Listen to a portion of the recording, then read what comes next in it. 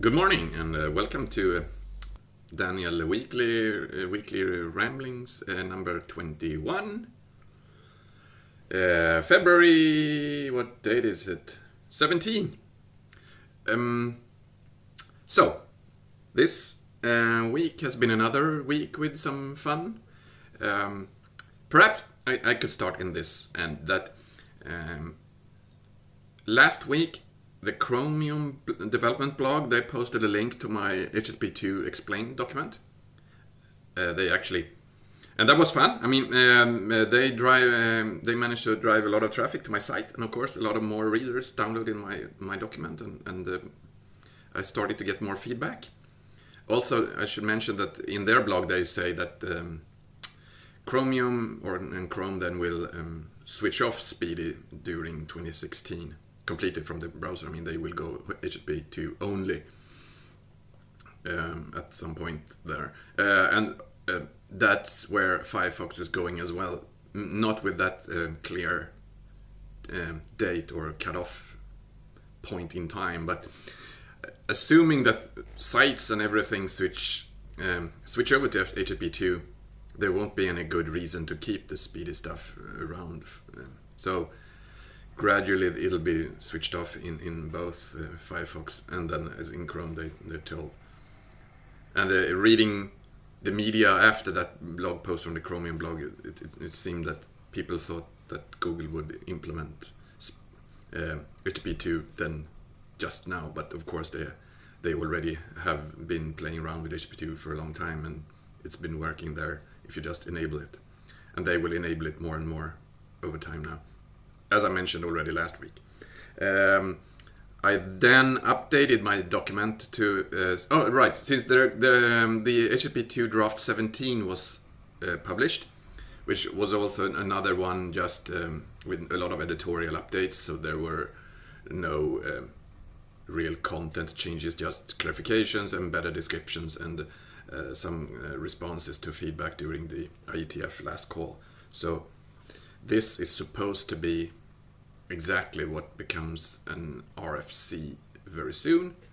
So we'll see what happens there. I then updated my document according to that and so to point out to the draft 17 and the HPAC 11 documents.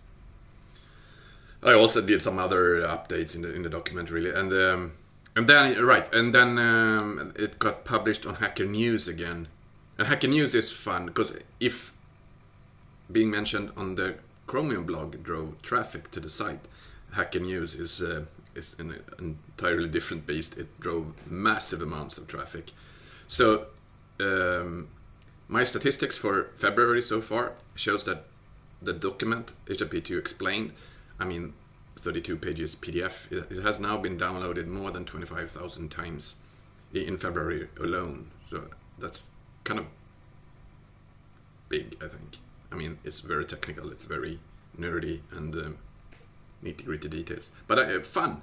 And I also have got a fair amount of bug reports, I should say, or complaints or remarks on strange wordings or misspellings and grammar mistakes and whatever. And I've tried to update the document accordingly, and I'll do another revision of this document soon. I'll probably wait another week or so and just see if I get more response and see what happens.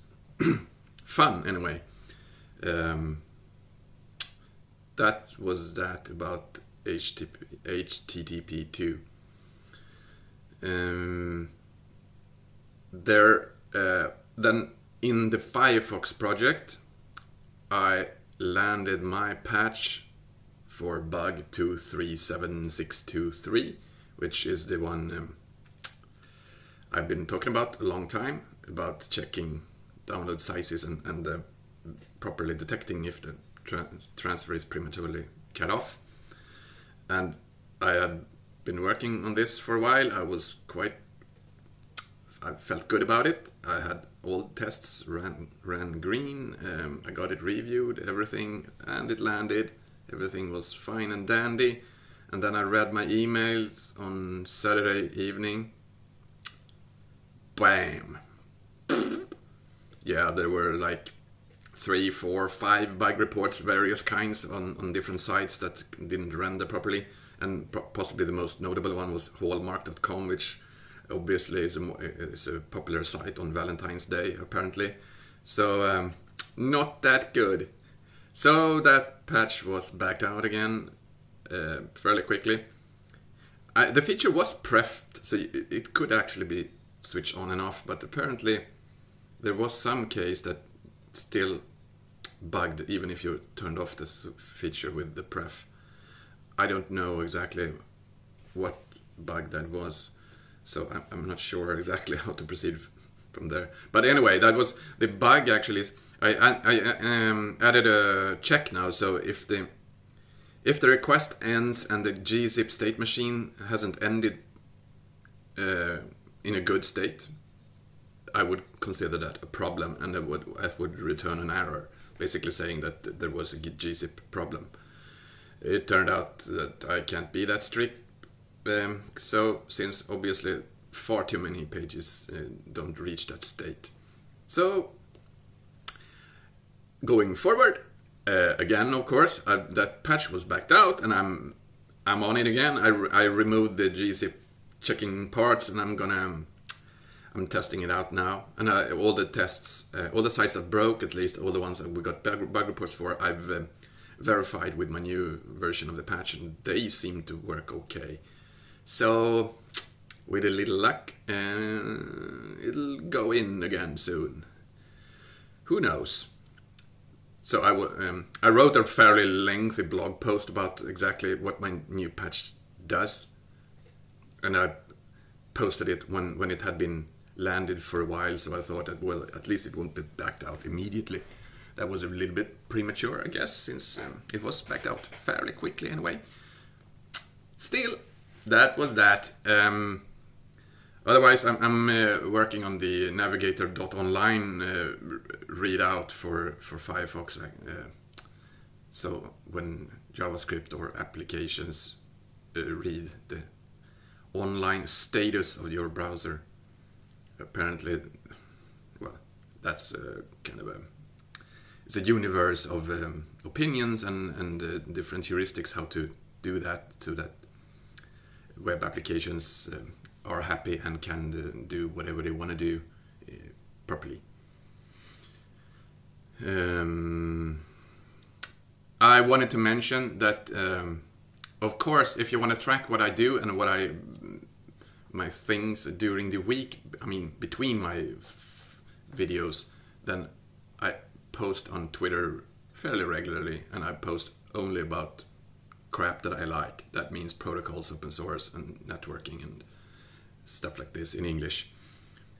Just wanted to mention that, since I bet some of you haven't really thought about that. That's it. You are now more than 100 subscribers of this video series, which is fun. This is Tuesday again. I don't know if I'm gonna stick to Tuesdays, but sometimes my Mondays are a bit hectic and not that fine to do videos on. Well, that's it. Yeah, next week I think I'll sum up something about the VTLS project that we kind of started like a week ago or so. I'll say that for another week and see where that goes before I spoil anything, or no, but before I kind of make any judgments or predictions on where we're going there. That's it. See you again next week.